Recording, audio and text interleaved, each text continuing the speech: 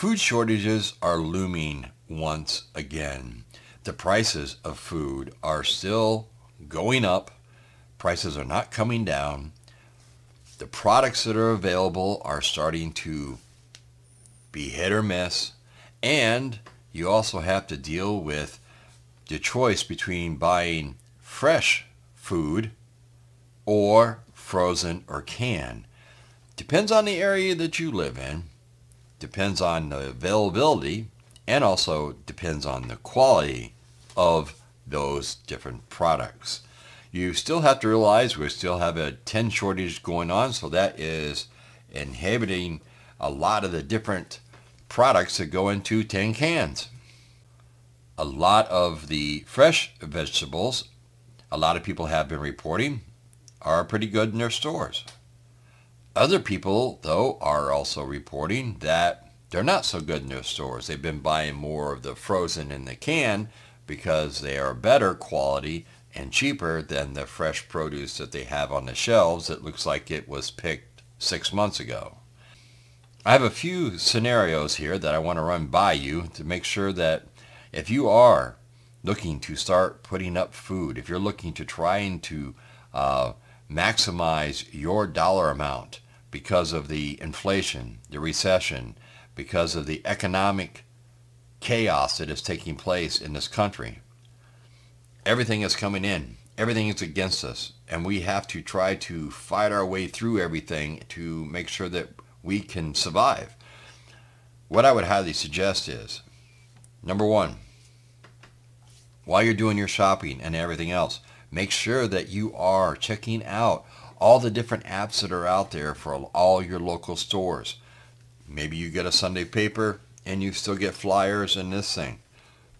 Check it out, do your homework, see who has the best prices.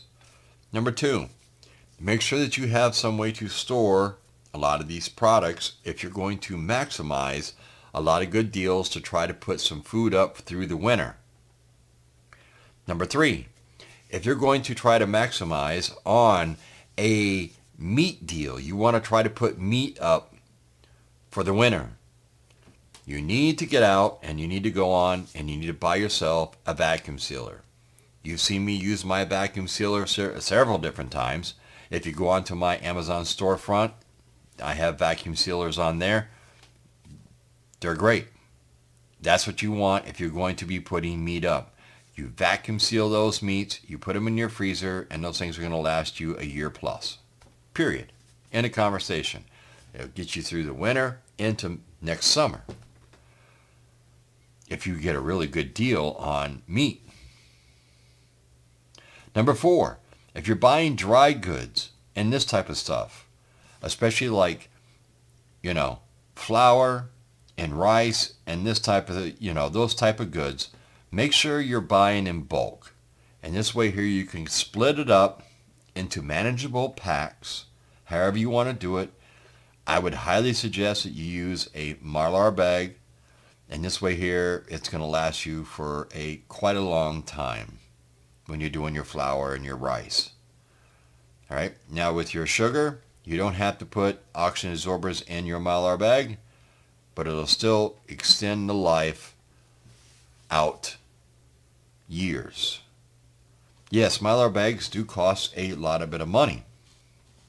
You also have to sit back and realize, all right, you're paying a lot of money for those products. And if you're buying them in bulk and you want to stockpile some of this stuff for a long time, unless you have special containers that you can use these in,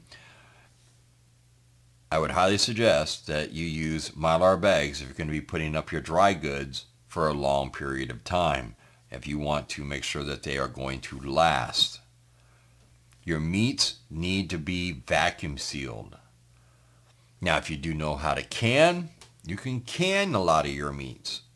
I do not know how to can, but I do know if you go on YouTube and you search that, you're going to find a lot of channels on canning and how they can meats. It can be done. I've seen people can all different types of meats, from steak to chicken to sausage, the whole 9 yards. The videos are out there. They walk you right through it, and it looks very simple to do. It's just I don't have time and I don't have the space. What space I do have is full of all my other preps and everything else. So the last thing on this list is if you wanted to buy freeze-dried foods. If for some reason you do not feel that you can find a good enough deal, or if you feel more secure having something that's going to last already to go for 25, 30 years, that is definitely an option. Just remember that's going to cost you the most. But in the end, the product is already done. All you have to do is open it up. Most of the time, all you have to do is add water. And this way here, you got a full meal. All your nutrients and everything are already in those meals. So it's not like you have to worry about having canned goods. You don't have to worry about having pastas or rice. You don't have to worry about having meats and all this kind of stuff. It's already all in there.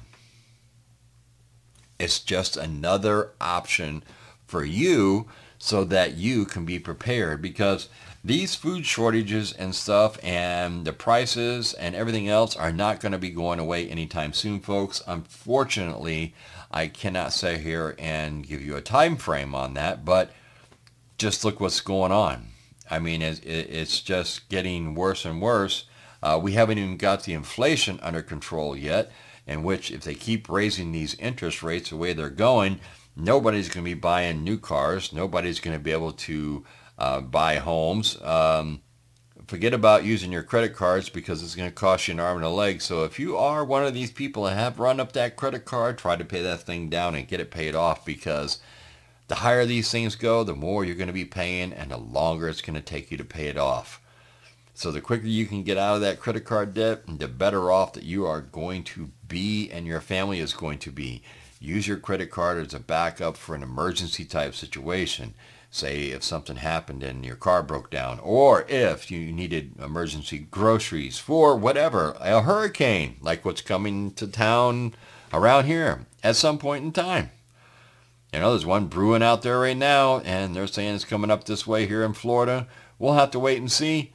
And, you know, I'm shooting this video on Saturday, so maybe I'll be doing a live stream come Wednesday when this video comes out and be like, hey, we got a hurricane. Here we go. The key is here, folks, you got to stay ahead of the game.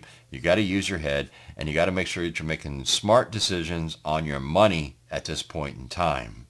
So I'm Survival Preparedness for Beginners. Thank you for joining me on this video today.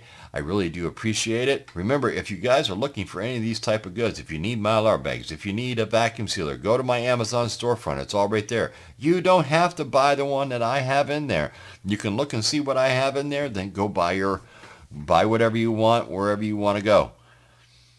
But it just gives you ideas on my Amazon storefront of some of the products. And this way here, if that's too expensive for you, you're on a tight budget or whatever else, there are different models out there. Just go and search for it and you'll find what you're looking for.